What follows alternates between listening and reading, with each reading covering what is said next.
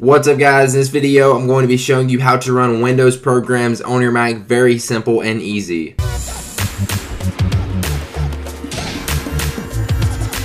So like I said, this is very simple and easy. All you have to do is download an app from the Mac App Store called WinOnX, and I'll give you guys a link below the video in the description to download it. Now unfortunately it does cost $5, but if you compare that to the price of Windows, or going through the trouble of pirating it or running boot camp or emulators and stuff like that, parallels, it's just so much easier. You basically just use the programs that you need. Now unfortunately, I have seen some people saying that they couldn't get their apps to work, but up here at the top, they do say that if you contact them and tell them what apps you can't get to work, they are working to improve the product. So make sure you send them some emails and stuff like that if you have any problems. So once you have that downloaded, you're pretty much ready to go. So now all you need to do is download your Windows programs that you want to install. As you see here, I have bookmakerpoker.exe, so it is a .exe file, and the cool thing is it automatically recognizes that it needs to open in WinOnX program.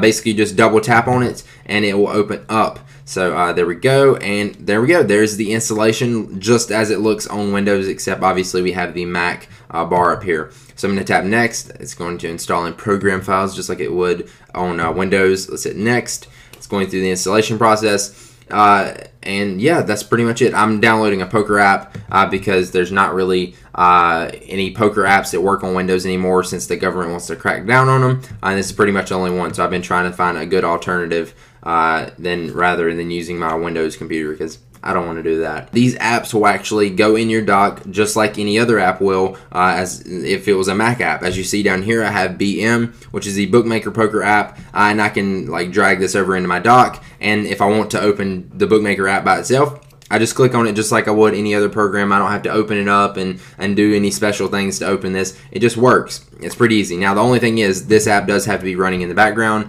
but you can minimize it and it works just fine. So there we go. I'm ready to play some poker. This works with multiple windows. I have different multiple poker windows open up, so I'm playing multiple games at once. I haven't had any problems with this. I want to tell you guys about this because it's really simple and it seems to work really well for me. Let me know how it works for you guys in the comments down below. So hopefully you guys enjoyed this. If you did, or if it provided you some sort of help, make sure you click the like button down below the video. I really appreciate it and it really helps me out a lot.